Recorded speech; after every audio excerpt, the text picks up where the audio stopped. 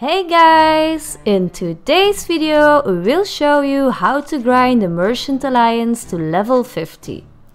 Some people don't like to do these voyages and we can't blame them because we don't like to do them ourselves that much. For us this was not so much fun to do, but the good news is that the game changed a lot during a year. The only way we could level this was by collecting chickens, pigs and snakes. But now you can level the Merchant Alliance with cargo runs and forts as well. We've been doing forts from the first day and we still do them because we love it. There's a lot of merchant loot now compared with skeleton forts back in the day. So when you complete a fort, you get loot like the ancient bone dust and the mega keg, but you also get the normal crates like the tea, sugar, silk and so on. If you have a solid crew or are decent with soloing forts, this is a great way to level up merchant. You can complete forts in 50 minutes and after you completed a fort, the next one will spawn. You get lots of reputation from the bone dust and mega keg, plus you get around 20k gold for every fort you do, so that's also a great way to boost your gold. If you don't like the merchant voyages, we recommend you to do the forts. We already made a guide on how to solo forts easily, so feel free to check it out.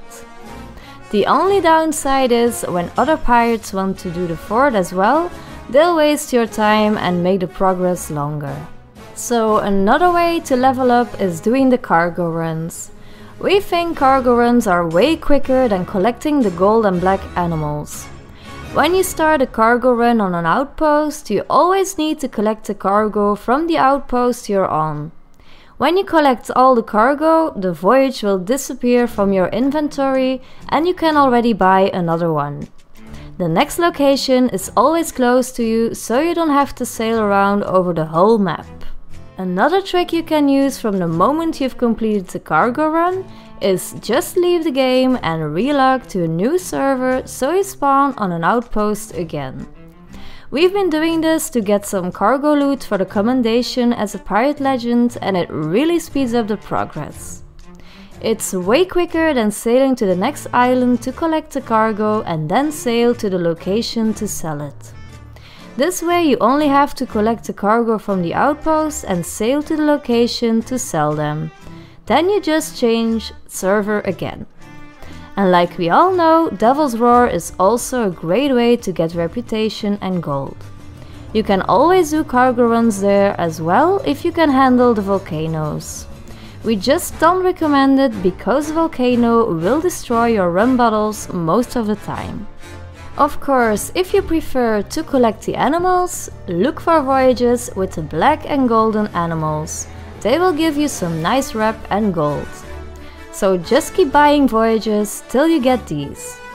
If you get a voyage with gunpowder, they are also decent with rep and gold. Don't bother doing the voyages that don't have golden or black animals. Just keep in mind you can only buy 3 voyages in a certain time period. But most of the time you'll get at least 1 good voyage out of those 3. Just relog the game when you have to wait to buy new ones. If you get a voyage where you need to collect a chicken, a pig and a snake, we recommend you to collect the pig as last.